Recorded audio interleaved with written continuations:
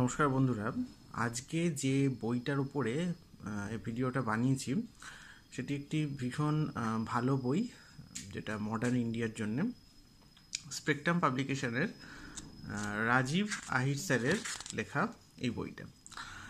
Rajib Ahir sir একজন IPS officer, উনি এই বইটি লিখেছেন। এই বইটি প্রধানত উনি যখন ইউপিএসসির জন্য পড়াশোনা করছিলেন সেই সময় যে নোটসটা উনি প্রিপেয়ার করেছিলেন তার বেসিসেই কিন্তু এই বইটি উনি লিখেছেন। এই বইটি যেটার ওপরে আমি রিভিউ করব সেটা 2018 সালের একদম লেটেস্ট যে পাবলিকেশন সেটার ওপরেই। বন্ধুরা, আসুন দেখি এই বইটার একটু রিভিউ। কেন এই বইটা যারা ডাব্লিউবিসিএস এবং আইএএস সিভিল সার্ভিস যারা দেন তাদের কাছে এটা একটা ইতিহাসের জন্য, বিশেষ করে মডার্ন হিস্ট্রির জন্য এটা একটা বাইবেলের মতো বই, ভীষণ ভালো বই। আপনি আরও অনেক ভালো ভালো বই বাজারে পাওয়া যায় যেগুলো আপনি পড়তেই পারেন, কিন্তু এই বইটার কোন ক্ষেত্রে বিশেষত্ব আছে এবং কেন এই বইটা পড়বেন এবং পড়লে যেটা হবে আপনার পক্ষে জিনিসটা বোঝা এবং সেটাকে রিপ্রোডিউস করা অনেক সহজ হবে, সেইভাবে কেন সেটা নিয়েই এই বইটার আলোচ্য বিষয়। বন্ধুরা দেখুন, যেটা কন্টেন্ট তো সব বইয়ে যেরকম থাকে, একটা মোটামুটি যে ফেসটা কভার করা হয়েছে বইটাতে, একদম প্রথমে যেটা ওই সোর্সেস এবং যেখান থেকে শুরু হচ্ছে সেই সময়টা এখানে আছে। তারপরে একদম এখানে আপনি দেখছেন অ্যাডভেন্ট অফ ইউরোপিয়ানস এবং consolidation of British power in India, সেখান থেকে মেনলি মডার্ন যে হিস্ট্রি ইন্ডিয়া শুরু হচ্ছে সেই সময়টা থেকে এটা কভার করা হয়েছে এবং একদম শেষ অবধি যেখানে ইন্ডিয়া পেয়েছে, তার ইন্ডিপেন্ডেন্স পেলো এবং তারপরে শুধু ইন্ডিপেন্ডেন্স অবধি এখানে কিন্তু বইটা থেমে থাকেনি। তারপরে ইন্ডিয়ার ইন্ডিপেন্ডেন্সের পরেও কিন্তু বইটা এখানে আছে এবং up to Indo China war সেই সময়টা অবধি কিন্তু বইটার যে স্প্যান সেটা আছে। ফলে এটি খুব ভীষণ মানে প্রচুর এর কন্টেন্ট এবং খুব ডিটেলভাবে বইটা দেওয়া আছে। জাস্ট আমি কন্টেন্টটা একটু আপনাদেরকে দেখিয়ে নিচ্ছি যে কতটা অবধি এখানে দেওয়া আছে। দেখুন, এখানে কিন্তু সমস্ত একদম কার্গিল ওয়ার যে সেই অবধি কিন্তু এটা দেওয়া আছে, তার ঘটনাক্রম পুরো একদম এটা লেটেস্ট। আগের বইটা কিন্তু একটু কম ছিল, এটা কিন্তু আরও একটু অ্যাডিশন হয়েছে। পুরো লেটেস্ট যেটা কার্গিল ওয়ার পর্যন্ত কিন্তু আফটার নেহরু থেকে, মানে একদম মডার্ন ইন্ডিয়ার পুরো হিস্ট্রিটা কিন্তু এখানে দেওয়া আছে। এবার আপনার যতটা মনে হচ্ছে যে পরীক্ষার জন্য যতটা আপনার পক্ষে পড়া সম্ভব আপনি ততটা পড়বেন। আসুন আমরা মেন কন্টেন্টে ঢুকে যাই। যে sources of history of modern India, key source থেকে আমরা জানতে পারি যে মডার্ন ইন্ডিয়া সম্পর্কে। দেখুন, একদম নোটসের মতো করে, এবং পরীক্ষায় যদি আপনার যদি হিস্ট্রি একটা অপশনাল থাকে তার জন্যও কিন্তু এই বইটি ভীষণ ভালো, কারণ আপনি এখান থেকে খুব ভালো নোটস কিন্তু খুব ইজিলি আপনি তৈরি করে নিতে পারবেন।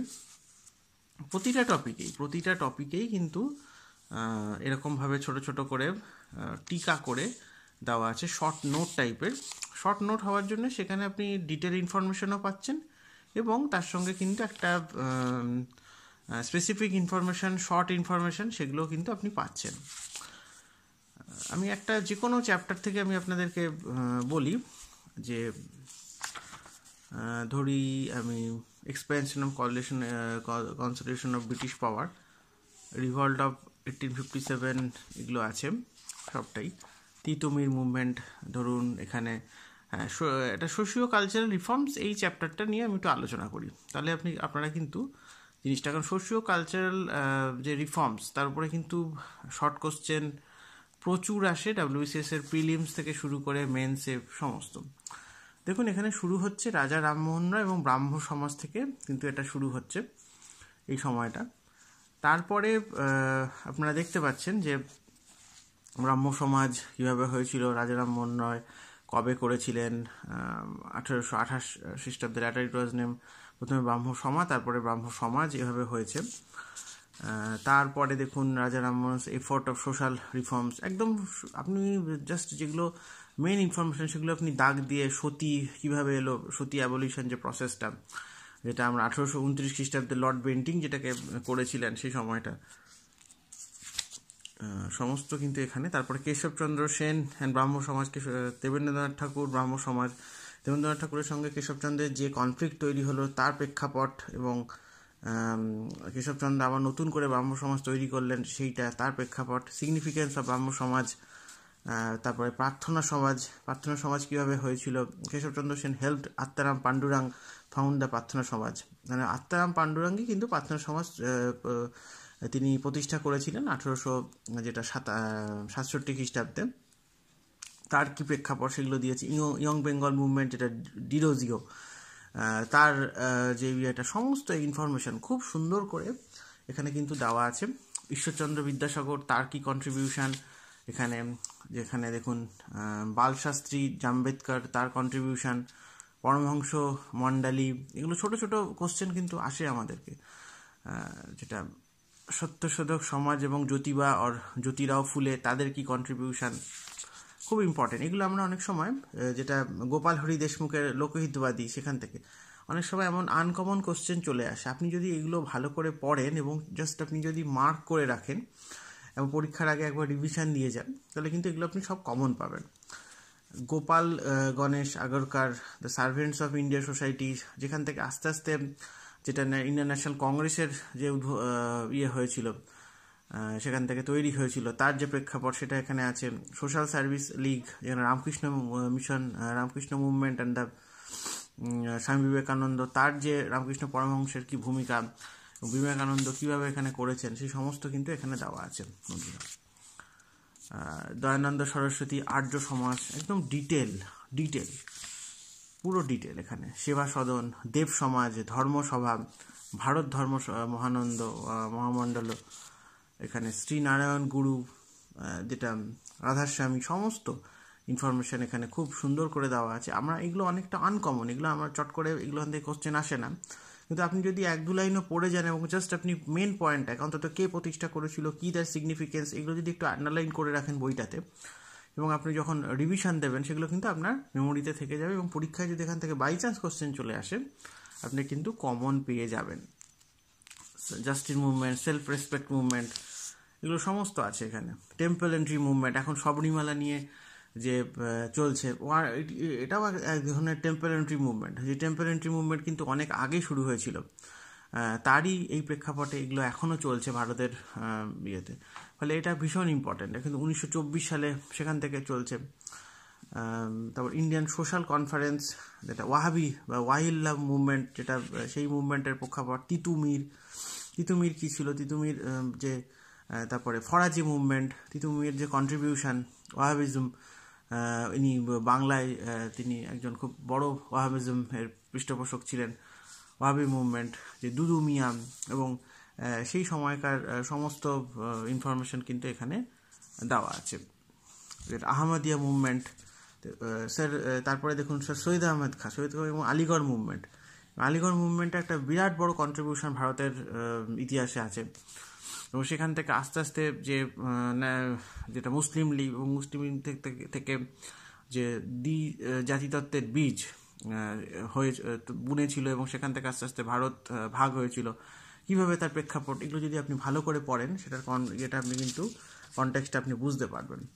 এবং দেওবন্দ স্কুল বা দারুল উলুম, তার কি এখানে সিগনিফিকেন্স আছে, সমস্ত ডিটেলস, একটা কোনো টপিক এখানে কিন্তু বাদ নেই, এবং খুব ডিটেল, খুব সুন্দরভাবে এখানে দেওয়া আছে, যাতে করে আপনি নোটসের মতো এখান থেকে তৈরি করতে পারেন। পার্সি রিফর্ম মুভমেন্ট, সমস্ত কিছু, শিখ reform movements, the theosophical movement, significance of movements, এখানে জাস্ট তার পজিটিভ অ্যাসপেক্ট, নেগেটিভ অ্যাসপেক্ট, সেটা একদম পরীক্ষার মতো করে অ্যান্সার আপনি করতে পারবেন, সেরকম দেওয়া আছে। জাস্ট সামারিও কিন্তু এখানে তার করে দেওয়া আছে। জাস্ট একটা চ্যাপ্টার আমি আপনাদের বললাম, এরপরে বেশি বলতে গেলে ভিডিওটা বড় হয়ে যাবে এবং বোরিং হয়ে যাবে। সেক্ষেত্রে আমি বলতে পারি যে প্রতিটা চ্যাপ্টারই ভীষণ সুন্দরভাবে আছে, ইনফরমেশানে ভরা, এবং এমন সুন্দরভাবে ভাবে দেওয়া আছে যাতে করে খুব আপনি জিনিসটা মনে রাখতে পারবেন, ওখান থেকে নোট নিতে পারবেন, নোট তৈরি করতে পারবেন। আমার মতে ইন্ডিয়ান ন্যাশনাল মুভমেন্টের জন্যে অন্তত পরীক্ষার রেসপেক্টে আপনি জ্ঞান অর্জনের জন্য আরও বই আছে, বা ইন্ডিয়া আফটার গান্ধী, রামচন্দ্র গুহ, সেই ধরনের বইগুলো, যেগুলো মডার্ন ইন্ডিয়ার ওপরে ভালো ভালো বই আছে। কিন্তু পরীক্ষার জন্যে, বিশেষ করে সিভিল সার্ভিস পরীক্ষার জন্যে রাজীব আহির স্যারের এই বইটি সবসময় আমি বলে এসেছি, আপনাদেরকে রেকমেন্ড করে এসেছি, আজকে তার রিভিউ নিয়ে এলাম। বন্ধুরা, বইটা প্রিন্টেড ভ্যালু আপনারা দেখতে পাচ্ছেন 390 টাকা। অ্যামাজনে আপনি এটা দোকান থেকে কিনতে গেলেও ওই 200 টাকা, 290 বা 300 কাছাকাছি কিছু একটা পড়ে। অ্যামাজন থেকে নিতে গেলে একটু কম হয়তো পড়বে।